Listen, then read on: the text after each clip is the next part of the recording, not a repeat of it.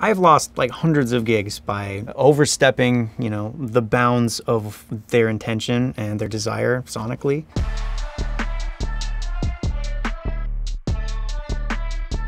I had this thing for a while where I would send the first pass like, hey, this is my Liberty pass.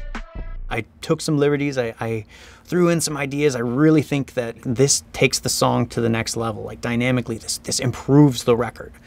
And you can either take some of the ideas or we could just like, I'll put it back. I'll put it back and I'll just give you the mix that I think you probably want. I would do that a lot before, and I think that first pass just scares people. They're like, no, this is wrong. This isn't the song we made. And I was just like, ah. So, I mean, so many times. I mean, my life could look way different if I had gotten that gig, and it's just not the way to look at it. And I guess, so the encouraging message to anybody else out there is like, you get some W's, you get some L's. Like you win some, you lose some.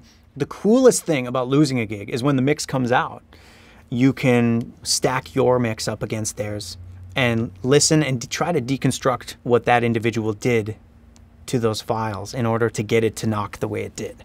And that is extremely educational. This is a universal principle too. It's not just about mixing or career. It's life. If you're not learning from the L's, you're not looking at it the right way.